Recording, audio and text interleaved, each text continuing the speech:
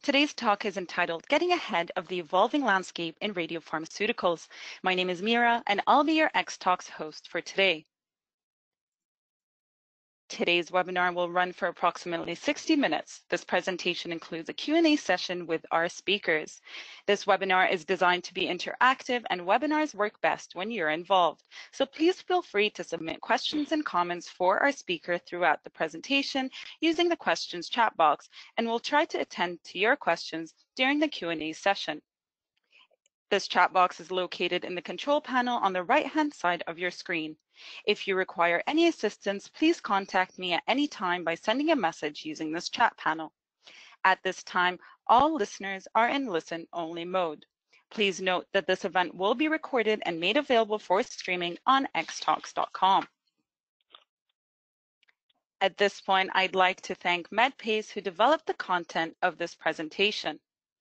Medpace is a scientifically driven, global, full-service clinical contract research organization providing phase 1 through 4 clinical development services to the biotechnology, pharmaceutical, and medical device industries.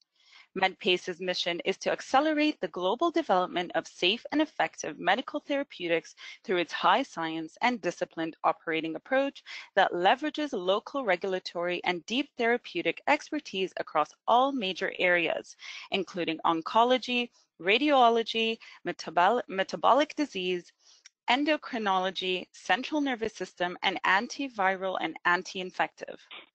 Now, I'd like to introduce our speakers for today's events.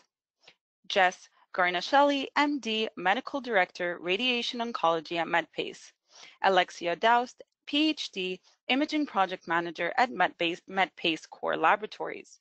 Stephanie Millen, PhD, Clinical Trial Manager at Medpace. Sanjay Gunasekera, PhD, PharmD, RPH, RAC, Senior Regulatory Affairs Associate at Medpace. And now, without further ado, I'd like to hand the mic over to our speakers. They may begin when ready.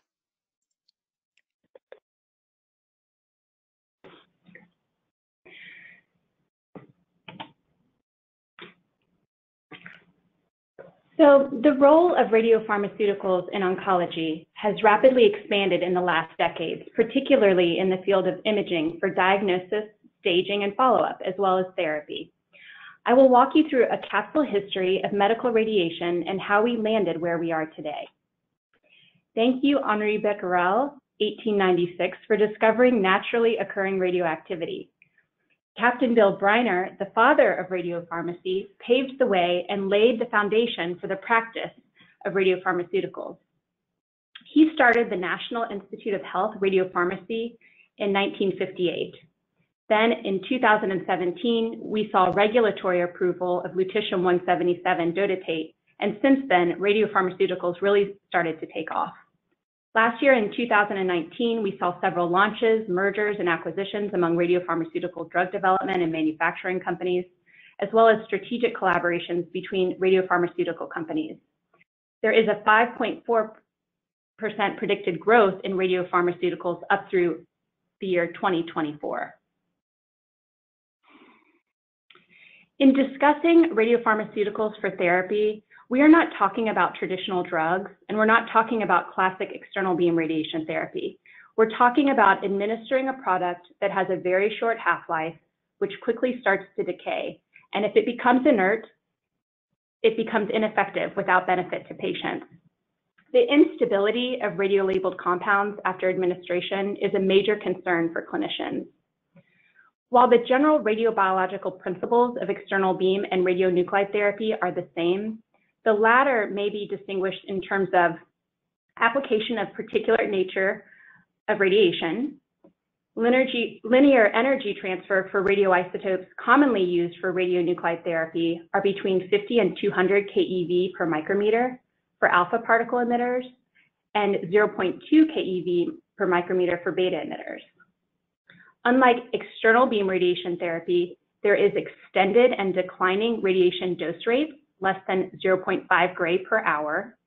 There is non-uniform and relatively uncontrolled distribution of radioactivity through the body, which I will discuss in more depth in a later slide.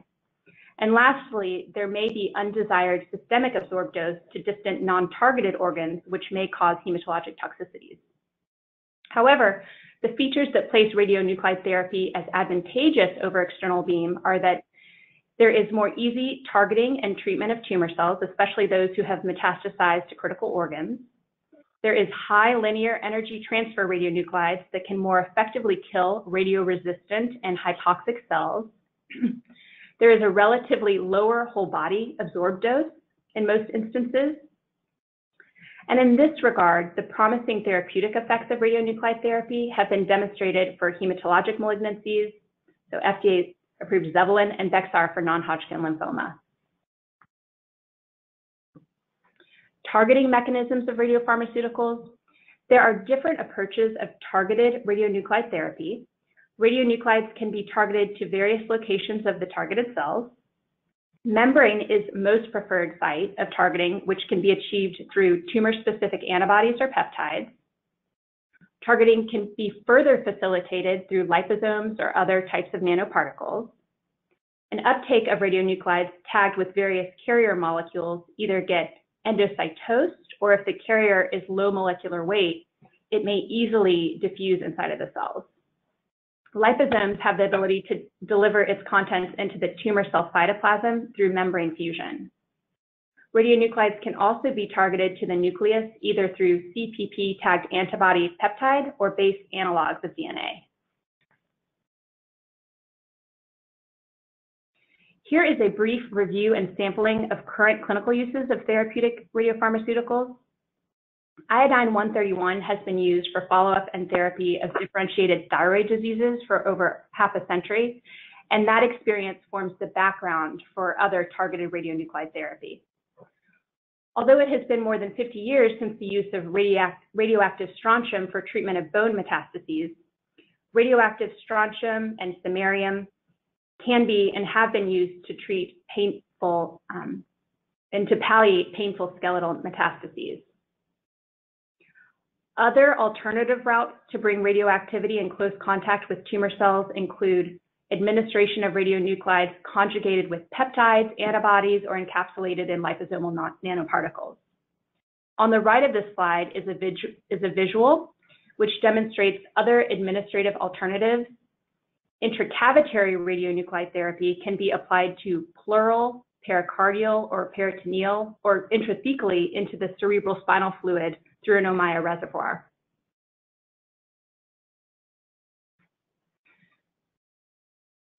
Similar to other cancer radiotherapy modalities, efficacy of radionuclide therapy is governed by radiologic and radiobiologic principles, as it is based on killing of the tumor cells by radiation emitted from the radionuclides. In radionuclide therapy, the net biologic effects exerted to tumor and normal cells needs to be understood during clinical trial scenarios. Radiation bystander effect provides an example of how non-targeted effects of ionizing radiation impacts unintended tissues adjacent to and distant from the actual tumor target. Compared to external beam radiation therapy, radionuclide therapy and radiobiologic implications differ. First, heterogeneity in cell dose distribution is more likely to occur because, as you can see, localization of the radionuclide only goes to a fraction of the cells in the tumor tissue. Second, cells at the periphery of the tumor mass may receive a lethal dose of radiation, while those in the middle of the mass may receive minimal. You can see that there is a gradient of dose spanning over thousands of cell layers, so this is a complex phenomenon. Due to this gradient, some tumor cells may receive minimal dose and become radioresistant, creating a more likely scenario for cancer recurrence. Overall, a better radiobiologic understanding of concepts like bystander effect, adaptive response, and abscopal effects during radionuclide therapy will contribute to better therapeutic clinical trial strategy for improved treatment efficacy and limiting incidence of radiation side effects.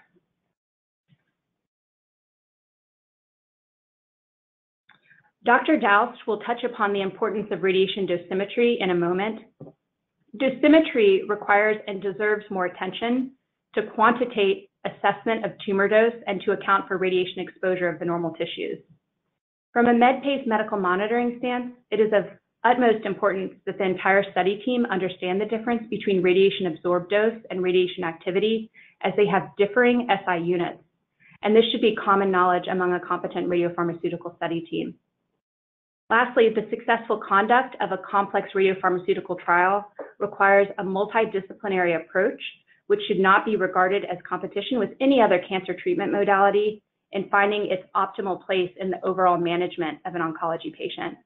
The entire study team benefits from understanding the basic radiation oncology, clinical concepts, history, radiation biology, and dosimetry of radiopharmaceuticals. And as I lead into Dr. Guna Sekera's regulatory considerations, I will show recent FDA and EMA, not individual European countries, the approved radiopharmaceuticals that are currently on the market. Dr. Guna Sekera? Thank you, Jess.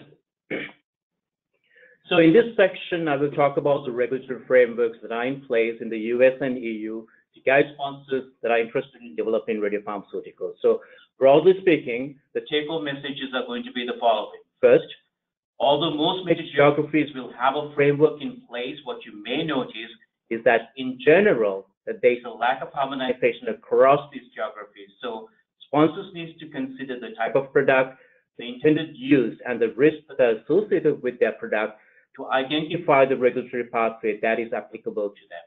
Secondly, sponsors should also consider the regulations and guidances as applicable to the geographies of their interest. And finally, but perhaps most importantly, we encourage sponsors to engage with the regulatory authorities early in the development cycle to gain alignment on the clinical development plan.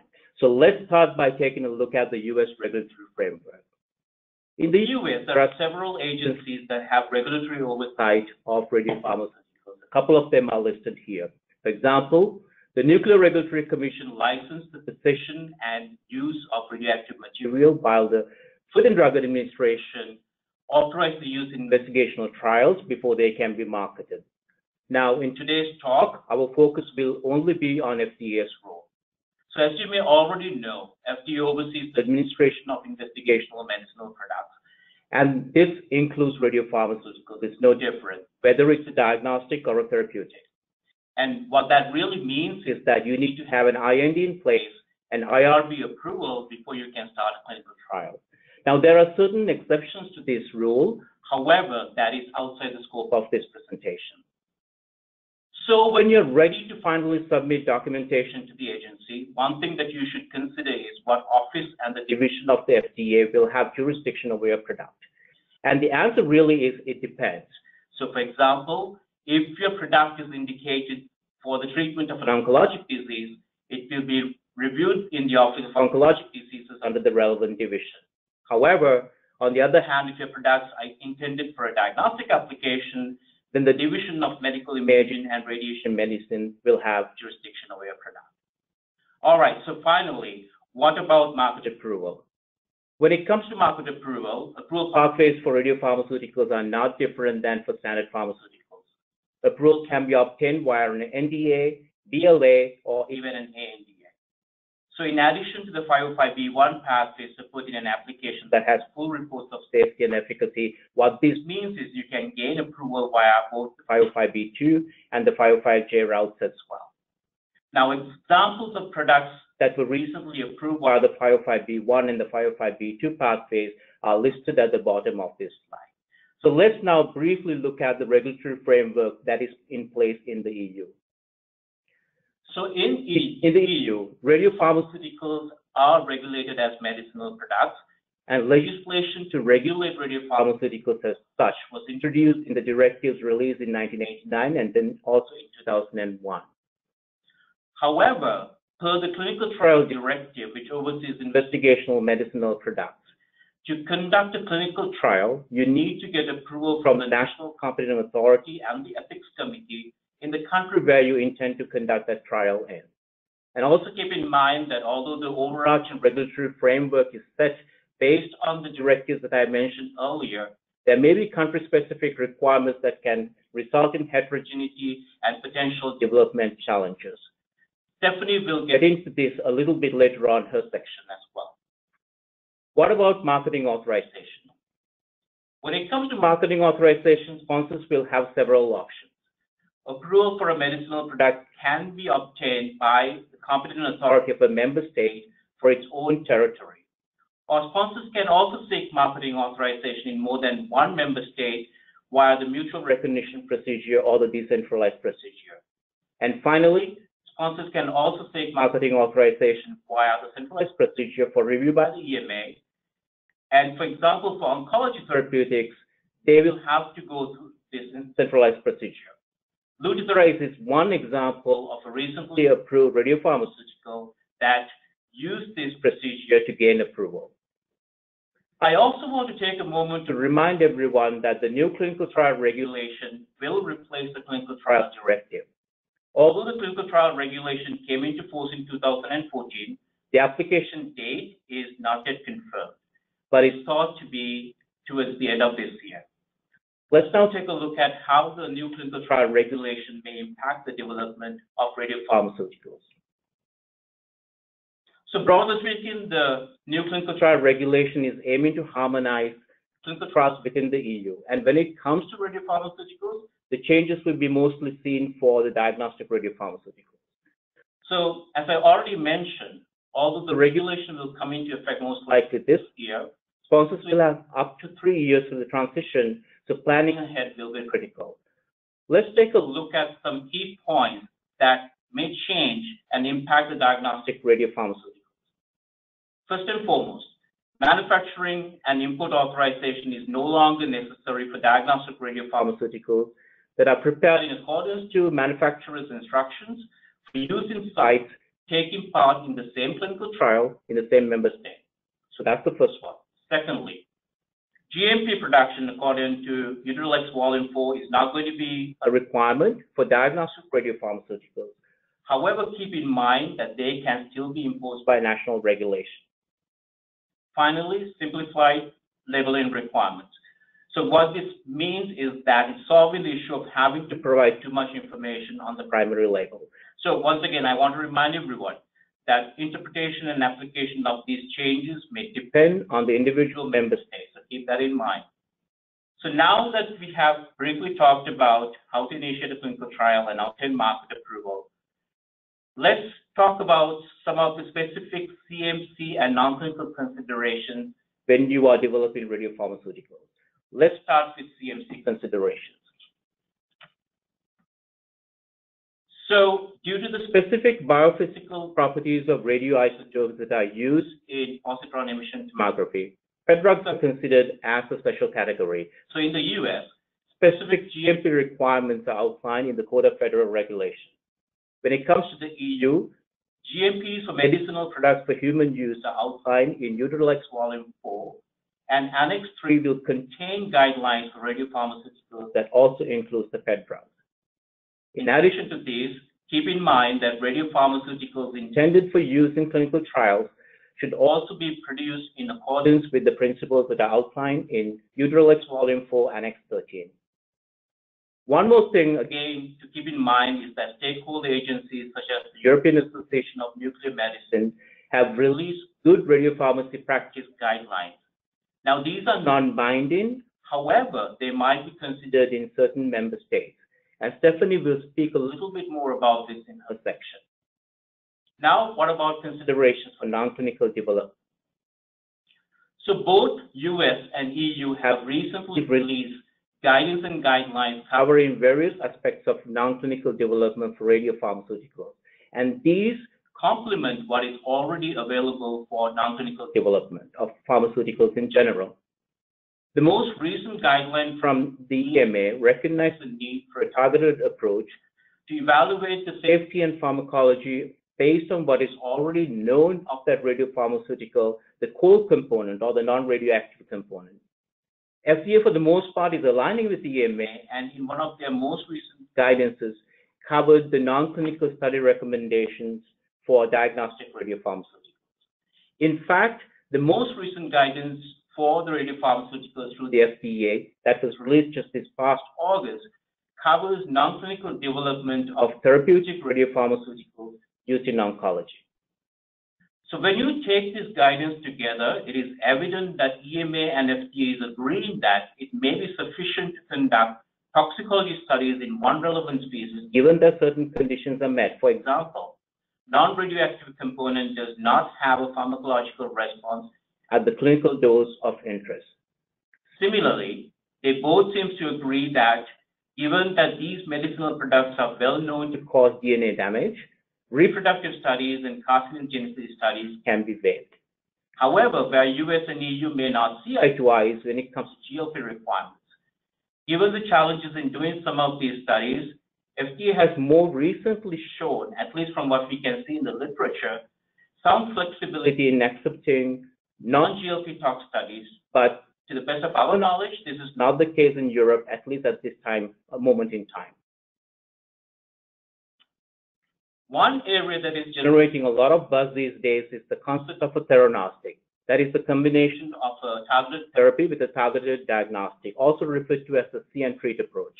Now, a theranostic can be either a single isotope with multiple emitting capacities, such as in the case of Azidra, or it can be different isotopes that have different emitting capacities, such as in the case of the combination of lutetium-177 with gallium-68. Now, when developing a theranostic pair, sponsors have two pathways that they can take, and the FDA has outlined these at the annual conference of the Society of Nuclear Medicine and Molecular Imaging that was held last year in Anaheim, California. The two possibilities include co-development, also referred to as the parallel model, or sequential development, also referred to as the in-series model. Each of these will have its specific regulatory consideration. In fact, during the same meeting, FDA informed attendees to engage in early and frequent interactions with the regulators to facilitate a smooth path to registration. So once again, before I hand it over to Stephanie, here are the key takeaway messages from my section, as I outlined at the very beginning. And now to talk about considerations when executing clinical trials with radiopharmaceuticals, here is Stephanie Millen. Thank you, Sanjay. So I'll now speak about operational considerations of clinical trials involving radiopharmaceuticals, starting with how the regulatory framework, as Sanjay just described, impacts the study startup and planning, moving on to other factors affecting setup, including CMC and site requirements, moving into patient recruitment considerations, and finally, data flow and analysis. Next slide, please. So as we've just heard, the regulatory framework for radiopharmaceutical trials is highly heterogeneous, and this is largely attributable to radiation committee reviews.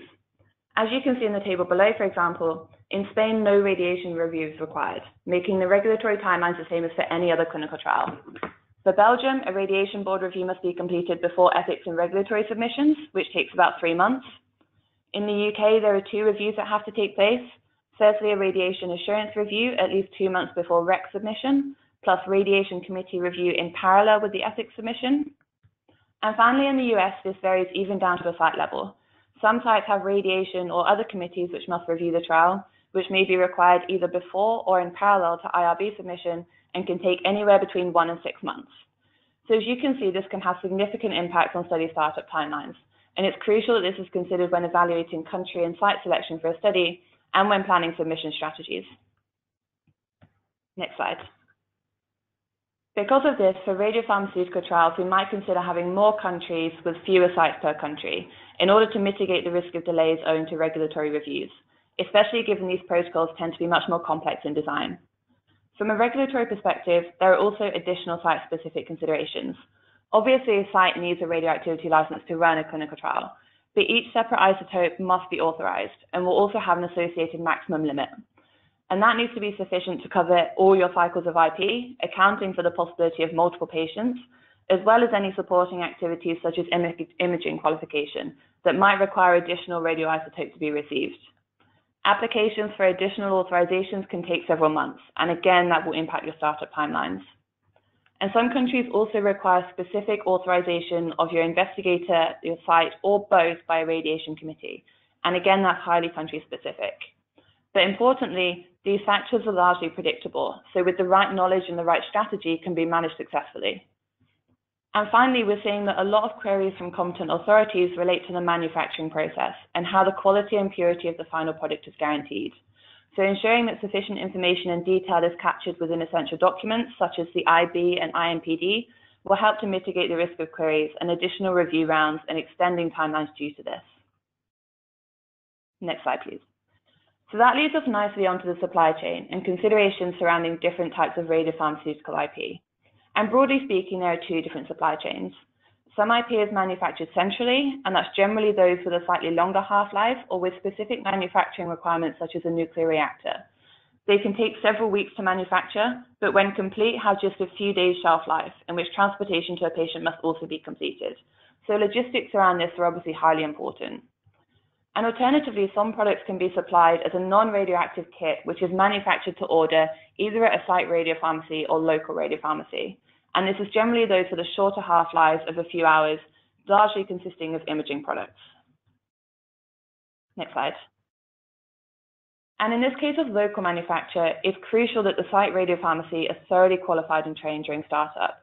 And this is often performed as a face-to-face visit, either from a CMC or QP representative, and should also be used to ensure that the correct documentation is completed for each and every on-site manufacturer.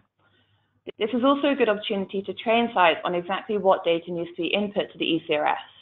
Each trial will have slightly different data entry requirements, such as whether the quantities are decay corrected or how many modifications to dose are captured should a patient arrive early, for example. And a site understanding of exactly how manufacturing data should be documented is critical both for regulatory and data management. And it's also worth noting that some regions require manufacturing to GMP, whereas others require manufacturing to GRPP. And as Sanjay mentioned, these two standards for manufacture are very different. And although we don't have time now to go into exact details, the important thing to consider is that it can create a need for additional process implementation and validation, and that can add several months to your startup timelines. Next slide, please. So for centrally manufactured compounds, the considerations are very different. Rather than manufactured to demand locally, the dose has to be manufactured to a specific date and time and ordered several weeks in advance, and this has an impact on several processes.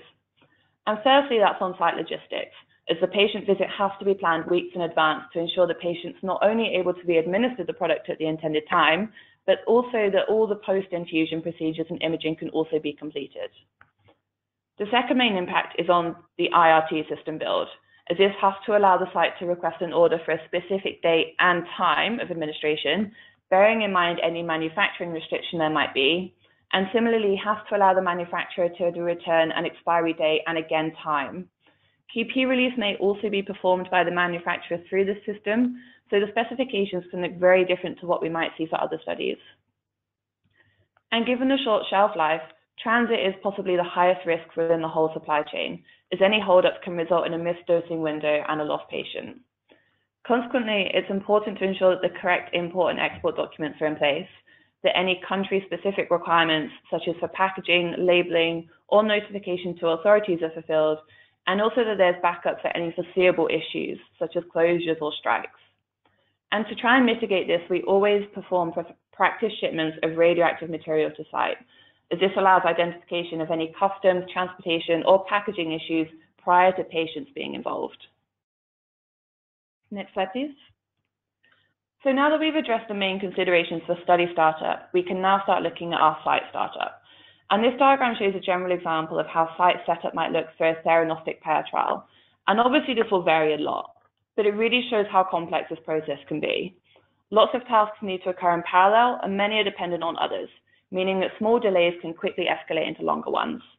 So communication and planning between all parties involved is therefore crucial to success, and it's highly important to identify tasks on the critical path and potential risks associated with those in order to mitigate them at the earliest opportunity.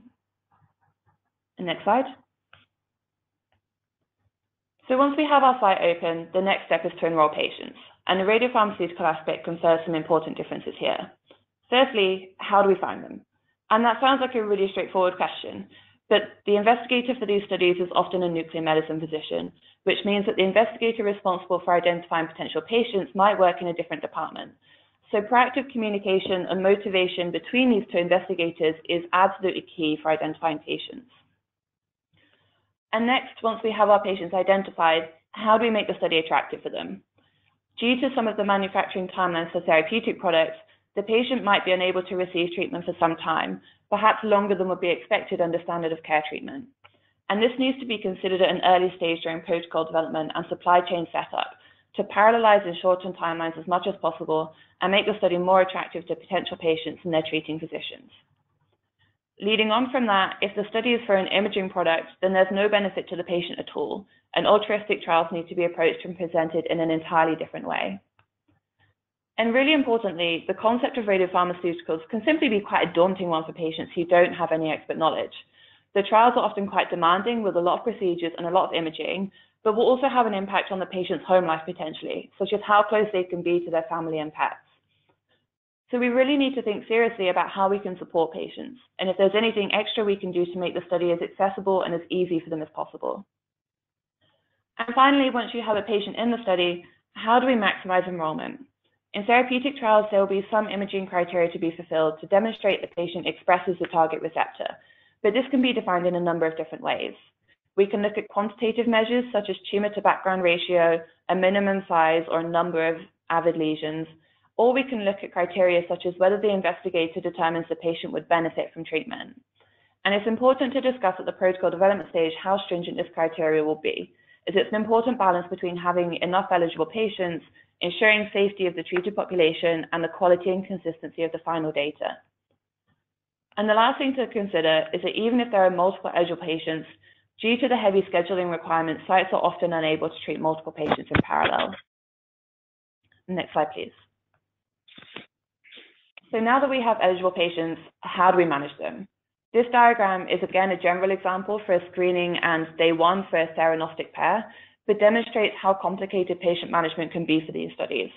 For example, in the first week after a patient is consented, the site might need to organize screening procedures ahead of a screening scan, the screening scan itself for a time at which the radiopharmacy can prepare the imaging product, any additional imaging for the screening, as well as scheduling everything for the day of infusion. So that includes all of your pre and post-infusion procedures, any hospitalization that's required, and then working with the radiopharmacy to order the therapeutic product for this date. So you can see it's a lot to manage, often time critical, with a lot of specialist staff and equipment. And it's something that really can't be overlooked because it will have a direct impact on protocol compliance and patient experience, among many other things. And because of this, it's so important to clearly delineate roles and responsibilities and communication pathways up front to ensure this planning is thorough. Support for the site can be extremely valuable here, and our monitors in particular play a crucial role in providing this and ensuring that each patient completes the study successfully. Next slide, please. So once we have patients in and treated, the last main point I'll discuss is data flow. And the diagram on the left broadly demonstrates the different data types we can expect in a radiopharmaceutical trial, with those in green highlighting significant differences to other trials. Firstly, detailed manufacturing and administration data must be captured independently for every single dose. And that might come from a combination of central manufacturer, local radiopharmacy, and nuclear medicine department, and must fully capture the product dose as it decays and is administered, including the potential for any modification to these processes. For example, a reduction in infusion rate during administration due to an infusion-related reaction. And next, there will be a much higher volume of imaging data, as well as any accompanying calibration data, and Alexia will go into more detail on this later. And finally, the radioactivity of blood and urine across multiple time points must also be collected on top of all the normal safety panels. So as you can see, there's a lot more data, and it can come from a large number of different sources. So how information will be transferred from the point of collection through to the ECRS is important to delineate clearly. The quality of data is also an important consideration. Specifically, as for a lot of this data, collection equipment has to be properly calibrated either at the beginning of the study or directly before use. And where possible, the same equipment might be needed throughout the trial. It's vital to know who at the site is responsible for the collection and input of different data values to ensure firstly the training and later on any queries are addressed to the correct person and really secure your highest quality data entry. Next slide.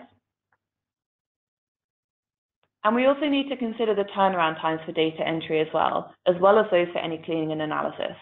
For example, is any review required to determine patient eligibility, such as a central read of imaging scans? If so, there needs to be a clearly defined process in place, and the site and imaging reader must both adhere to the required timelines.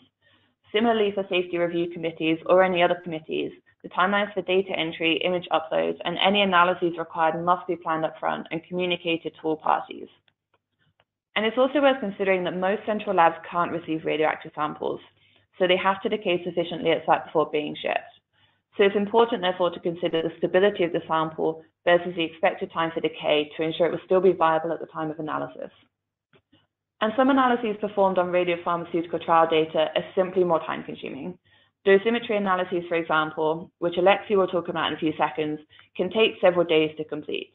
And if a single data point is wrong, may need to be started again from the beginning, so adding on more days to the data turnaround. So how and when data entry and either QC or cleaning will take place should therefore be considered during setup to avoid any unexpected delays. Next slide. So to conclude this section, firstly, the regulatory landscape is highly heterogeneous. Therefore, country and site selection and the corresponding submission strategy is critical to maintain startup and first patient in timelines. The unique CMC requirements for radiopharmaceuticals need to be considered early on in startup, really to ensure the processes are robust throughout the trial. Individual patient management can be highly complex and requires close collaboration from multiple disciplinary teams. And finally, data flow and analysis requirements need to be identified from the outset and adequate processes defined accordingly. And with that, I'll hand over to Alexia Daust, Imaging Project Manager, who will speak about imaging. Thank you, Stephanie. So as Stephanie just said, I will talk about the imaging requirement for radiopharmaceutical trial. Next slide, please. Thank you. So before even starting to scan the first patients on a radiopharmaceutical trial, it is very important to make sure that the scanners are all calibrated. So it is required to obtain a comparable quantification within multi-center settings. It usually uses phantom scans with a source of non-activity. So you have on the right of this slide, you have two images representing a NEMA phantom. For the diagnostic radiopharmaceuticals using PET, the aim of the calibration is to achieve a standardized uptake value harmonization. For therapeutic radiopharmaceuticals using planar, scintigraphy, or SPECT, the aim is to standardize the acquisition parameters, including energy window photopics, for example. This calibration is mandatory for clinical trials with dosimetry calculation, and it is highly recommended for clinical trials requiring SUV calculation.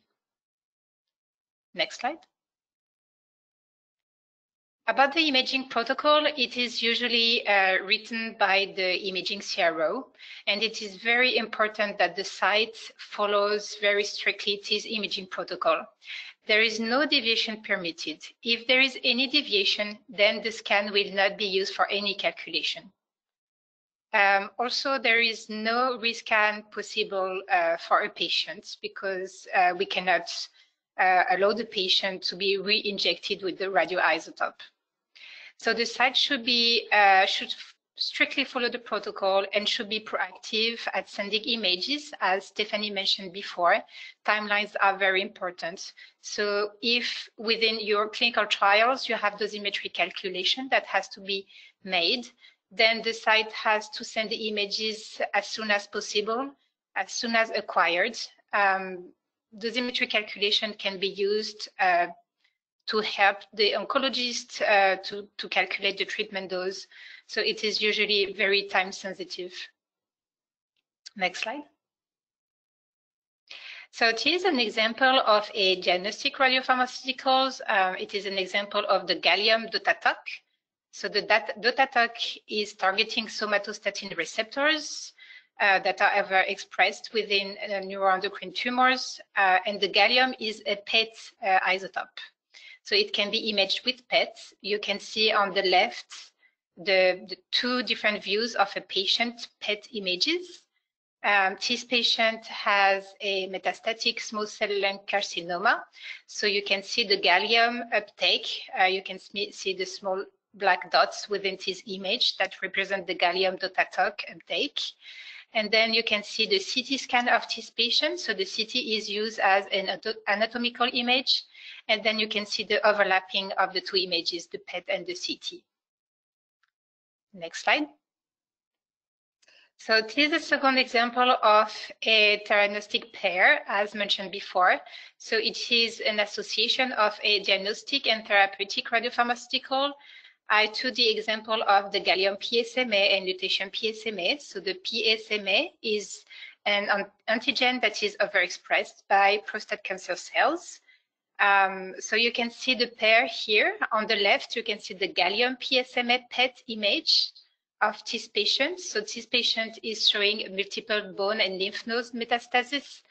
And then you can see the planar images of the same patient that is going through therapy using lutetium PSMA. So within the planar images, what you can see is basically, you can see the high uptake within the lesions corresponding to those seen on the PET images. So the quality of the planar is lower than the PET, which is normal, but at least it is very interesting to be able to see and image the patient using both the diagnostic and the therapeutic agents. Next slide. Thank you. So this is my last example. It is an example of the dotatate lutetium. So the dotatate is pretty much the same as the DOTATOC. It targets somatostatin receptors. And you can see in this example, the images showing primary lesions in a patient with pancreatic gastrinoma. So you can see on the image on the left, the patient's image after one cycle therapy with the lutetium dotatate. You can see in red the massive lesion on this patient. And after 6 cycles of therapy with lutetium dotatate, within the next image, so image F, you can see the decrease of the volume of this lesion. So next slide, please. So I have been talking about planar. So planar is also called scintigraphy, mostly in Europe. Planar is mostly used in US. And I have been talking also about SPECT-CT. So why should we use planar versus SPECT-CT within clinical trials? And I will focus mostly on the clinical trials requiring dosimetry calculation. So the planar, which is basically a gamma camera in 2D, is very convenient to scan the whole body. So the whole body scan takes about 30 minutes, it's pretty short, and it allows to scan the whole body. The cons are that for dosimetry calculation, we need usually transmission scans. So the planar is not providing any transmission scan.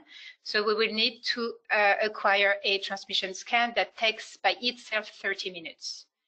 It is less accurate for dosimetry calculation than SPECT-CT because it's only 2D images.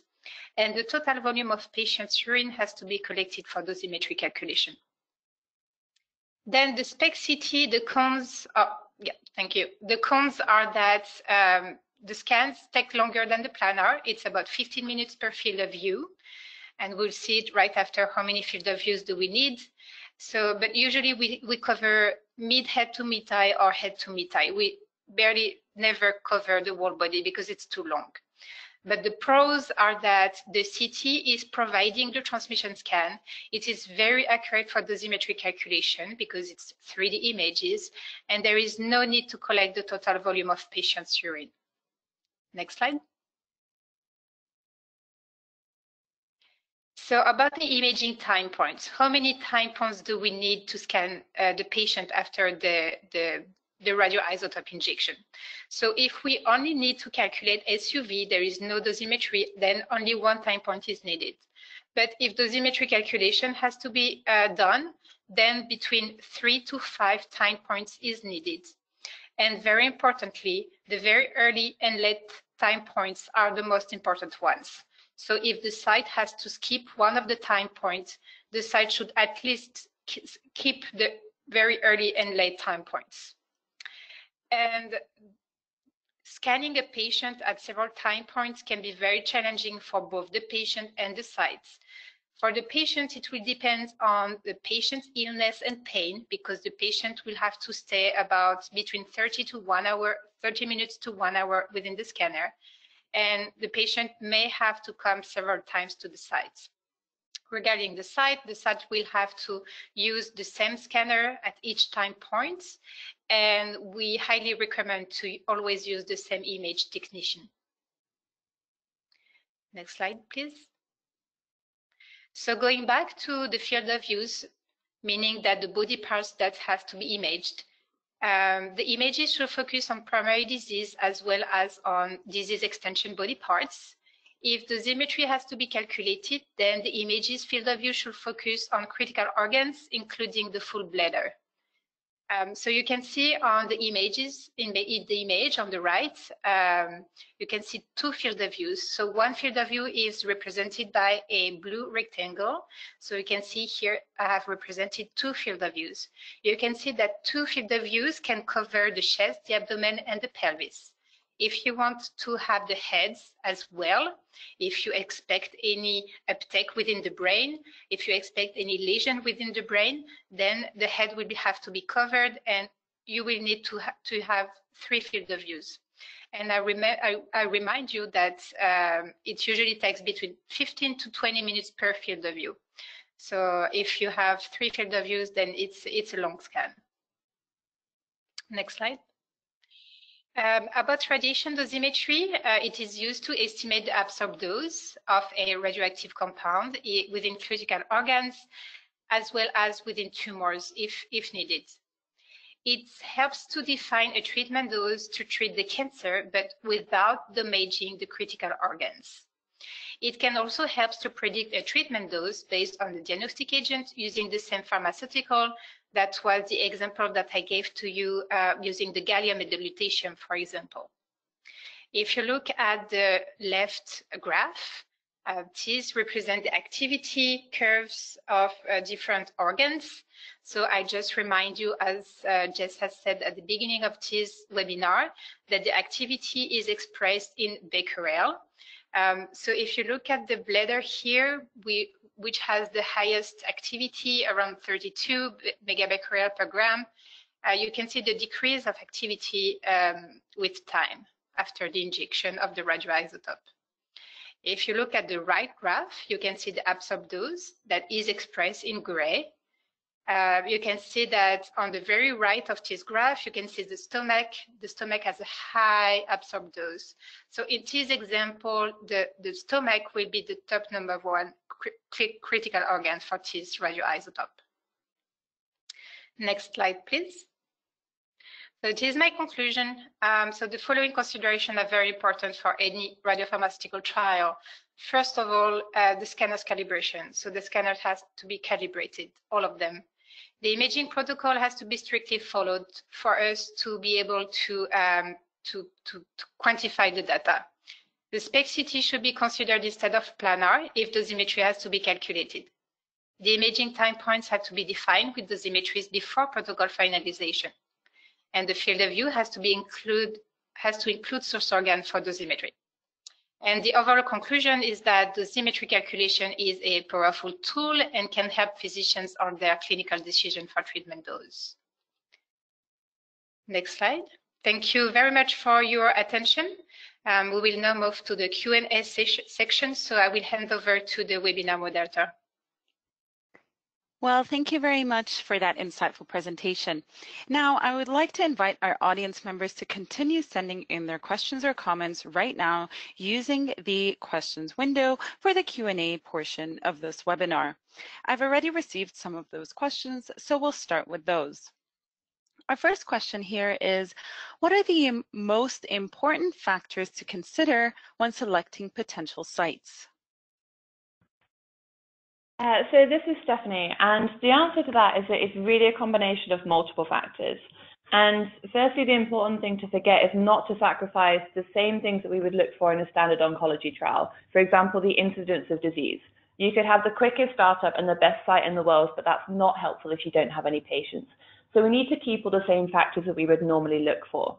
But on top of that, for a radiopharmaceutical trial, we would specifically look at site staff experience, and not just your investigator, but also study coordinator, radiopharmacy, data entry, really everything coming together, and linked to that the facilities as well. It's a complex protocol, so you really kind of want that experience behind you to try and mitigate the risk of errors and protocol deviations and ensure that it runs as smoothly as possible. And again, how the site is set up, so how, for example, your nuclear medicine department integrates with your oncology department, will look into that. And again, we do also look at startup timelines, as I discussed. Obviously, there's a certain amount of risk with additional reviews, And we do evaluate how long different submissions will take in different sites and countries to also contribute towards site selection. Thank you very much for that answer. Our next question is, which pair of diagnostic and therapeutic are usually used? This, Alexia, I can answer to this one. So I have a few examples in mind. I have already presented the gallium and the lutetium. So that's the pair with PET and SPECT images. I have also in mind the copper-64 and the copper-67. So copper-64 can be imaged using the PET, and the copper-67 can be imaged with SPECT, and it's also a therapeutic agent. Last example I have is the iodine. So we can use iodine 124 that can be imaged with the PET, and iodine 131 as therapeutic, that we can image by SPECT. Thank you very much for that answer. Our next question is, should the diagnostic IMP trial be run before the therapeutic IMP trial? If so, why? I can also answer to this one. This is Alexia. So I would say that there is no perfect scenario, but ideally it is preferable to run the diagnostic trial before the therapeutic trial.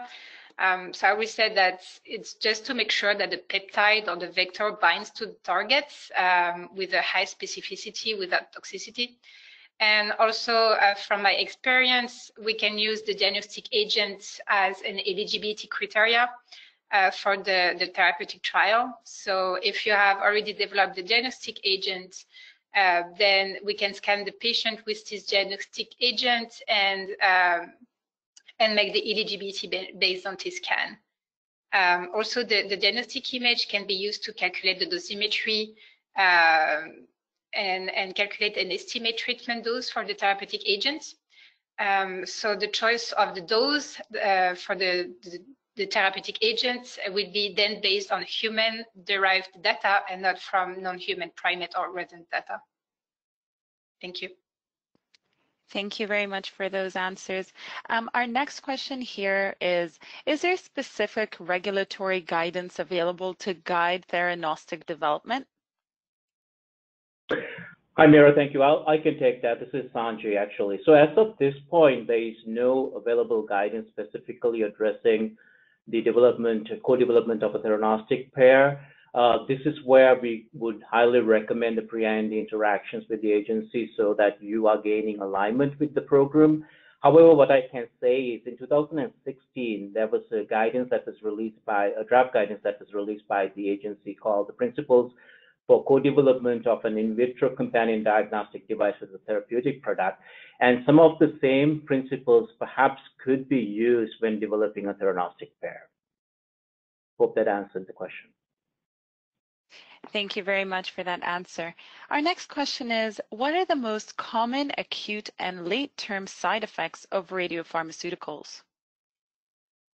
Sure, I can go ahead and answer that question. So there are major series in which patients have been treated with iodine 131, and these patients have been followed for decades. And those series have shown that the side effects and long-term sequelae do not really constitute a significant clinical problem. So possible acute side effects include nausea, vomiting, radiation sickness, perhaps painful swelling of known metastatic sites, and bone marrow suppression, hematologic toxicity. In the case of treating thyroid diseases with iodine 131, patients may acutely experience thyroidinitis, which is infection of the salivary glands, or a thyroid storm. Potential late effects of radionuclides are hematologic effects, pneumonitis, and lung fibrosis. It's possible that patients could experience fertility disorders or induction of leukemia or secondary neoplasms. One should note that in practice, late effects are usually measured decades to years after the treatment and are very rarely seen. Also, toxicity may be due to the targeting agent rather than to the radiation effect, and that should be kept in mind. And in order to promote the safety of radionuclide therapy and radiopharmaceutical therapy, it is important to note the relative low incidence of side effects and long-term effects in comparison to standard chemotherapeutics and external beam radiation therapy. Thank you. Thank you very much for your answer. Our next question here is, what type of items have you put in place when facing recruitment challenges? This is Stephanie. So the main thing that we really consider with these types of trials is that they're not run at a very large number of centers. And so really what we look to do when we have recruitment challenges is to really broaden the knowledge of the trials throughout either the country that we are working in or in the specific region.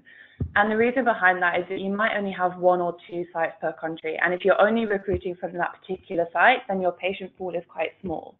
What we try and do is work with investigators both at the site and at other sites to try and increase referral networks and increase understanding of the trial amongst different sites, in the hope that if they have patients, they then might be able to refer them back to the treating site. And also whether we can put any information in the public domain to try and reach patients directly rather than going through the investigators themselves. And linking into that, we can also then try and put in place schemes to maybe make patient transport a bit easier or providing accommodation, really things like that. So understanding that if patients are traveling further to get to your site, you maybe need some additional measures in place to make that journey a bit easier for them as well. So really just trying to broaden the scope of the trial in terms of geographical recruitment. Well, thank you very much for those answers. We've now reached the end of the question and answer portion of this webinar. If we were unable to attend to your questions during the Q&A, the team at Medpace may follow up with you afterwards, or if you have any further questions, to direct them to the email address showing on your screens. That's info@medpace.com. Thank you for everyone for participating in today's conference. You will be receiving an email follow-up from Xtalks with access to the recorded archive for this event. A survey window will be popping up on your screens. For your participation is appreciated, as it will help us improve our webinars. Now, please join us in thanking our speakers, Jess Garnaschelli, Alexia Daust, Stephanie Millen, Sanjay Gunasekera, and feel free to share the recorded version of this webinar when it becomes available to you using the link in the chat box. We hope you found this an informative conference, and I hope you have a great day, everyone.